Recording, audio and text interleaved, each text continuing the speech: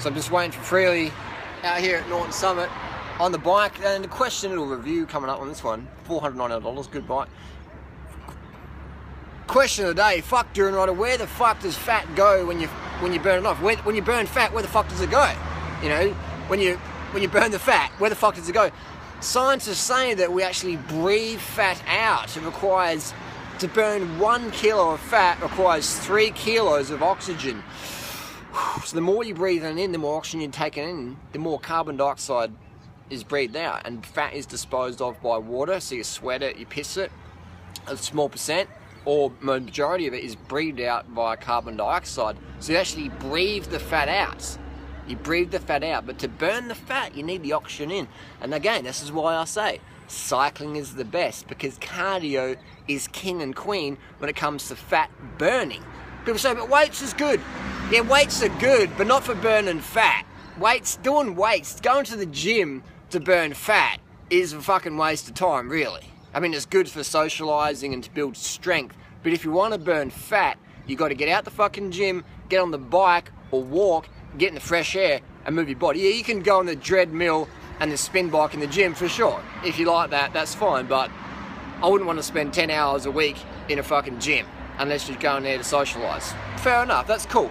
But riding your bike to work would be the #1 way to do it, because a lot of people are fucking busy. I'm fucking busy. I don't have fucking time to go to a gym. I don't have fucking time to go to a gym. I want to get out there and get shit done. I don't want to drive a car, get changed, do all that fucking around. I just want to get on my fucking bike, get the job fucking done, get to where I got to go. I got to go meet someone in a sec. I got to ride my bike there. Transport, you know. I don't have time to exercise. I've only got time to get shit done. So what happens to the fat is you breathe it out. Look it up. Look it up. What happens to fat when you lose it? You breathe it out. So again, that's why you need to have high carb diet so you have enough energy to ride your bike. I'm surprised how many people write me. Now, I say this aggressively, but I don't say it meanly. I say this, I just fucking can't believe how many fucking people write me, Harley, what should I do? Like, I'm like, ride your fucking bike. I don't like riding. Ride your fucking bike. Oh, okay, so you're in a wheelchair. Use a hand bike, like my friend Grant. You know, he's in a wheelchair, he's fucking fit as fuck. In his fucking wheel bike, hand bike. Get on the hand. He rides up mountains using his fucking arms, man. You know, lean.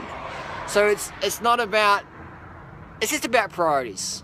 Some people just aren't serious. They're interested in fat loss, but they're not fucking serious about it. There's a big difference between interest and commitment. I hang around committed people. I have thousands of people write me every single day who are interested in fat loss. I'm interested in doing this, I'm interested in doing that. And that's cool.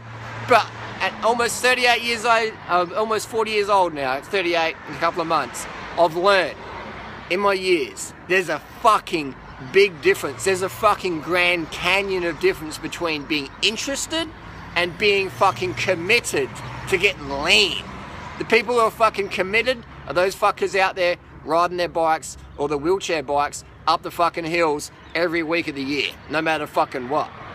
So there you go, that's just what it takes. You gotta breathe it out so you can do your dips and your burpees till the fucking cows come home. But they ain't gonna do fucking shit compared to getting on your bike and listening to you breathing, riding up the mountains. That's what's gonna be the best. So yeah, you can get results, but it's gonna take you years and years and decades versus on your bike, riding up the hills, hearing yourself breathe a bit.